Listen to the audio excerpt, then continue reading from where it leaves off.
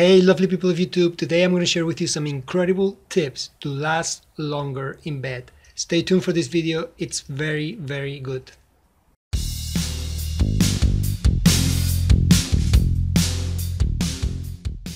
Alright, we are talking about how to last longer in bed. Make sure you watch this video all the way until the end because I'm going to share with you a link that can really help you if you have problems in lasting longer in bed or having stamina problems and you have low libido. So today I'm going to share with you some tricks. The first tricks I'm going to share with you are some basic tricks, are a bit of homemade tricks, I would say, on how to last longer in bed. And these tricks can help you, but they're not definitive, they're not forever. There are some other things that you can do to make it last for a lot longer, actually for your whole life. So these other, it's more of an exercise, and I'm going to share that with you as well. Okay, I'm going to do that at the end of the video. But I'm going to share with you first some tricks on how to do it now, do it actually tonight. You can actually start doing these things tonight and lasting longer, but they're not definitive. They're not a way of solving the problem forever. Okay, then I'm going to share with you a way that you can actually work on it and make it last for the rest of your life. The most important thing is that you understand that this problem can be solved. If you have a problem like this, it can be solved. First of all, you can do some tricks, and then you can do actually exercises that can actually solve the problem forever in your life. And I know it's a problem that many men actually go through, and it's a problem that actually lowers your self-esteem and doesn't let you be the lover that you can be. So it's important that you actually go through all these steps. Do the tricks and do the exercises so that you actually can become a better lover and that you actually can enjoy sex much more, okay, especially from a mental side, because when you have that pressure of having to perform, it's difficult sometimes to do it right, and the mind is always the part, I think, more than the physical part. So watch the presentation and I will be with you in a few minutes. Alright guys, let's start with this presentation on how to last longer in bed and the Kegel exercises for men. Okay, there's two main factors that affect your ejaculation control. The first one is your mind. Your mind, at the end, what you're thinking controls a lot of your body. And if you're thinking too much or you're actually worrying too much about what you're doing and so on, it's going to be difficult to actually control yourself and control your body. So the mind is key in order to control your ejaculation. I'm going to talk about it a little bit in a while, okay? And the second thing is physical issues or physical problems. And these physical problems have a solution. So first thing you have to have in mind here that there's a solution for this, especially for the physical part.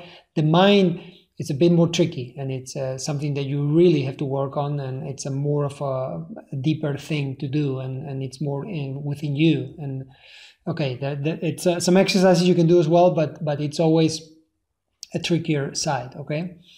So I'm going to start with some shortcut tricks to last longer in bed. These tricks that I'm going to show that I'm going to share with you here, they're a bit more homemade tricks, and these are going to help you, but they're not long lasting. They're not something that will make you control your ejaculation. I'm going to talk about that at the end of the presentation. Okay.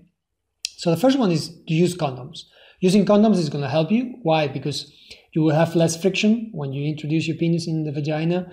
Your penis will be less sensitive because there's something between her skin and your skin, so definitely you're going to be less sensitive, and therefore you will last longer. Normally that's how it works, and it's actually some people use 2 condoms. I've heard of people that say, hey, when I use 2 condoms, the friction is even less there, and they can control it much better. So that's the first trick that you can use to control your ejaculation and last longer, okay? Second one, avoid arousing positions. Okay, the mind has a little bit to do here again, but positions that visually excite you, avoid them, especially at the beginning. You can do them at the end, but at the beginning, avoid these. Maybe there's positions that you like very much, and then when you see that what you're doing, you cannot control yourself, okay? Positions with deeper penetration where you probably feel more, okay, there's more friction. The third point is there. So there's positions where you feel more, and those positions maybe you want to avoid at the beginning, okay? Start and stop. This one is simple. Once you start penetration, start it and until you feel you control it, okay? You start and you're in good control. Stop before you get close to ejaculation. Don't go to the end, okay? Because this is going to be very difficult to hold, okay? Just feel, once you feel you've done it for a little bit and you're okay, you can control the situation, stop, okay? And then do whatever and start again, okay? It's a way of or change positions and whatever. It's a way of lasting longer, okay? And then start again and so on, okay? You can start and stop as many times as you want, okay? The squeeze technique. This one works very well, actually, and it's one that, this is how you do this one. When you're having sex, when you're having the penetration, you stop and you pull out when you feel you want to ejaculate. Don't wait until the last second, okay? But once you feel you're about to ejaculate, it's coming, you stop and you pull it out, okay? And you're gonna press with your fingers the lower part of the tip of your penis. This will reduce the erection, and that's gonna avoid ejaculation as well, okay? I'm gonna show you a picture so you have an idea, okay? This is how you do. You press with your thumb here in the lower part of the penis, and you hold it like this, and you press, okay? Press there. Press with both. You can press sort of like squeeze it, okay? That's why it's called the squeeze technique. And that's gonna reduce the erection, and it's gonna stop from ejaculation, okay? From ejaculating, okay? So it's a very good one. It works very well. The fifth one, it's getting her very aroused before you actually penetrate her, all right? So you get her very aroused and close to orgasm before penetration. I said close to orgasm, but she can actually has had already an orgasm. Actually, ideally, she would have had already an orgasm. Maybe the sequence is right here below. You can see you start by kissing and touching, no penetration. You can go from there, you go to oral sex or G-spot stimulation, where there's no penetration either. Actually, if you give good oral sex, you can give her an orgasm already. So she's already had an orgasm, and she sort of comes into more of an orgasmic state, all right? Same thing with the G-spot stimulation. If you stimulate the G-spot, she's gonna go into, and if she has an orgasm, then she becomes totally orgasmic. But even if she doesn't have the orgasm, she's gonna start to be very aroused, very horny, and she's gonna be willing to, she's gonna be closer to having an orgasm with penetration, if that comes that way, and she's gonna feel satisfied, and it's much easier for you mentally as well. You're not gonna have that pressure that I have to perform and I have to last for, I don't know, 15 minutes, okay? And then you go to penetration, okay? So that's the sequence. You start kissing, touching, oral, G-spot, masturbation as well. You can touch with the hand, whatever you want. Actually, without penetration, you can do anything, all right? This one works very well as well, all right? You need to have time. That's the only thing. The sixth one is mind control. This comes back to the beginning of this presentation, okay? It's a tricky one. It needs a lot of practice. It needs a lot of self-control and time, and probably you need some professional advice as well, okay? There's sexologists that can help you with this and can give you tricks on how to control your mind. I would not want to go into that into depth, because we can talk about this for hours, and I just want to tell you that mind control is very important in order to control your ejaculation. Okay, you need to be very centered. You need to know how to be strong enough to pull it out before you actually ejaculate. All right. Some things that can help, and this is my opinion, or what I would like to tell you that I think it works, is try to concentrate on feel and close your eyes and enjoy the moment. What I mean by that is that instead of thinking what you're doing, instead of thinking that I'm having sex and have your eyes open and see what's happening, and that's gonna your mind is gonna go run, and it's gonna go it's gonna start to be very aroused, and you are gonna actually hyperventilate maybe, and then you cannot control what you're doing. All right, so instead of doing that, just sit back, relax, close your eyes, let everything go, feel, and try to feel. Don't be so visual. If you feel, it's going to be a bit easier. I think, this is my opinion, this is what I suggest you do, and try it, and hopefully that can help you as well. All right. No do's. Okay, this is what I think, and I highly recommend not to use pills, because they have not been medically proven to be safe yet. All right, there's some pills out there that say that you can control your ejaculation or delay your ejaculation. I don't recommend that. Honestly, it's not safe, and it doesn't make any sense to use that. And don't use desensitizers, okay?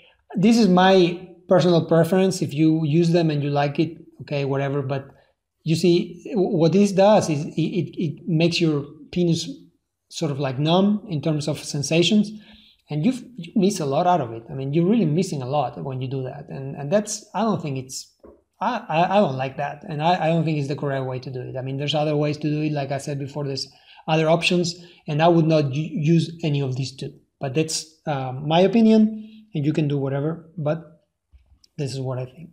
So now we go to the long-term exercises to last longer in bed. These ones are the ones that I recommend to do. Why? Because these ones actually are going to give you the strength, and they're going to give you the control and power to do it for the rest of your life. And that's what we want, really. I mean, you can do this, you know, shortcuts, but these ones are the ones that are going to last. But these ones require time, exercise, and discipline, all right? So the first thing is the Kegel exercises. The Kegel exercises for men, the first thing you need to do is find your PC muscle, all right? This muscle is going to stop urination voluntarily. So how you find it, you go to, when you go to the toilet, hold your urination. When you do that, concentrate on the muscles that you feel are working, and that muscle is the PC muscle, the one that actually stops urination, all right? So it's important, because then when you start doing the exercise, you need to, you know what muscles you need to contract and how you need to do it, all right? Exercise the PC muscle every day, and you will be able to control ejaculation much better. So let me explain a little bit about the PC muscle. The PC muscle, the complete name is the pubococcygeus muscle, all right? That's why it's PC, okay? It goes from the tailbone to the pelvic bone in a hammock shape, okay? So I'm going to show you some pictures now, but if you can imagine, and you're going to see it very clear, it's a muscle that goes from the tailbone all the way to the pubic bone, all right? I said pelvic bone here, but it's the pubic bone, all right? It's part of the pelvic floor muscles, and these are called the levator ani muscles. There are three muscles that actually control. They're all together. It's like a web of muscles, and sometimes it's difficult to know. Actually, they all move together. It's difficult to just isolate one, all right? But it's a web of muscles that hold everything from in the pelvic area, right?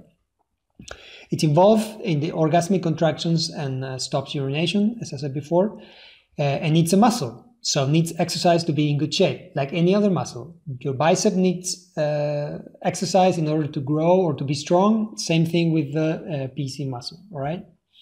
So this is the picture, okay? This is a picture from the side view, and here's what I said about the hammock shape. You can see this is the pubic bone, and it goes all the way to the tailbone right here, okay? And this is the PC muscle, all right? So this way you understand. It's a group of muscles, okay? And the PC muscle is one of them, all right? If you're looking from the top, this is you can imagine, okay? Here now, this is your pelvis here, and this is the muscles. You can see how it's they hold everything there, okay? They are the muscles that hold everything. It's not only important for ejaculation purposes, but also for you know, when you grow older, for urination problems and so on. It's important to have these muscles in very, very good shape. This is another top view. So you can see here, okay, here is the pubococcygeus muscle, the puborectal muscle, and this other muscle. These are very funny names here, you can see, but this is the PC muscle, right? Sorry, this one right here. Yeah, this one right here. This one is another one. This one, and as you can see, it's like a web of muscles. This is the anus, all right? And actually, they also close the anus, okay? So all these muscles, you can imagine, these are like a web of muscles that actually contract. If you do the exercises, I'm going to talk about it a little bit later here. You're going to feel how they all sort of like work together, all right? And this is the penis, where it starts. The penis starts here and goes all the way there, and so urination. That's why, you know, these are connected to the urine, to the urethra canal, and that's why they actually stop urination. All right. So the Kegel exercises sequence. This is what you're gonna do. once you find the muscle, the PC muscle, you find it stopping urination. Okay, you know where it is. You felt it before. So now, to start with, I recommend to do it laying on your side on your back first. Why? Because again, we have, the gravity works the way it works, and if it's not very strong, you're going to be holding your whole viscera. Okay, you're going to be holding your whole body basically. Well, not the inside of your body is going to be. It's what these muscles are holding. So if you're laying on the side, you're not holding anything. It's a lot easier to do it. All right. So when you start, after that, you can do it sitting or you can do it standing. All right. So now you squeeze the PC muscle and lift upwards. You have to feel like you're lifting that muscle sort of like upwards towards your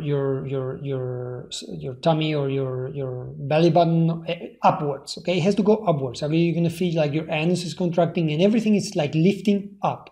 Okay, this is the sensation you need to have when you're exercising this muscle. Okay, so the sequence is lift, hold, and then relax slowly. Now this whole sequence should go between 8 and 10 seconds. So you lift for 3 seconds or 4 seconds, then you hold for 2 or 3 seconds, and then you let go slowly. Okay. Now you do this at the beginning. You do as strong as you can do it. If your muscle is in good shape, you're going to be able to do it stronger, and if not, less stronger. Okay. The intensity is going to be less. So you're going to be increasing the intensity slowly. All right. So we start with 8 to 10 contractions at the beginning. When you start, try to do 8 to 10. No more. Yeah, you will go more with time. All right. The goal is to reach 30 plus every day, as much as you want. Of course, yeah, there's no limit. If you want to do 100, you can do, but at least 30, minimum 30 every day. You can do them in the car once you have control of it. You can do them anywhere. You can do it sitting in the computer. Any time is good, and nobody's going to notice anything. So there's no excuses to not do these exercises. All right. So that's the sequence, and that's the idea. And this is going to make your muscle, because it needs tone, is going to make your muscle be stronger. And you're going to have a lot more control over your ejaculation once you have this muscle in good shape, because then you're going to be able to hold your ejaculation. So, and that comes to the second masturbation, the second exercise that has to do with the Kegel exercise, because once your PC muscle is in strong, you're going to be able to control your ejaculation. You're going to be able to actually stop it just by squeezing. All right. So the second exercise that I recommend to do is masturbation ejaculation control. Okay, and this is how it works. So you're going to start masturbating. You have to masturbate and a minimum 10 minutes. Okay, don't do it for less than 10 minutes, and stop once you're close to ejaculate or the point of no return. You need to get as close as possible to ejaculation without ejaculating. Okay, this is what we're trying to do. As close as, sometimes you might not be able to hold it, but it's practice. All right, but try to do it. All right, try to get to the point of no return. Just before you get there, stop, relax for a couple of minutes, and start again. Do it several times. Do it minimum of 2 or 3 times when you do it, and try to feel the muscles that are involved when you stop, because when you stop, normally you contract, and you're gonna feel the muscles that actually the PC muscles is going to be involved there as well. All right. That way you will learn to control the ejaculation, and with time and practice, you actually dominate it. These 2 exercises are great to actually dominate this, and I highly recommend them. And that's it. And this is the presentation that I want to share with you. All right. I hope you liked that presentation, that you get a lot of very valuable information out of it, that you actually can start doing these tricks tonight, that you can actually start working on your exercises tonight and tomorrow and the next day, and do it steady, and this problem can be solved. And this is the most important part. It can be solved. As I said at the beginning of the video, in this link that you see right here below, you can actually access an incredible program that can help you very much with this. So I really recommend that you hit there, watch it, and try it, because it can really help you with this problem. Don't forget to subscribe to my channel if you like this video, to receive more videos, and I will be seeing you in the next video. Thank you.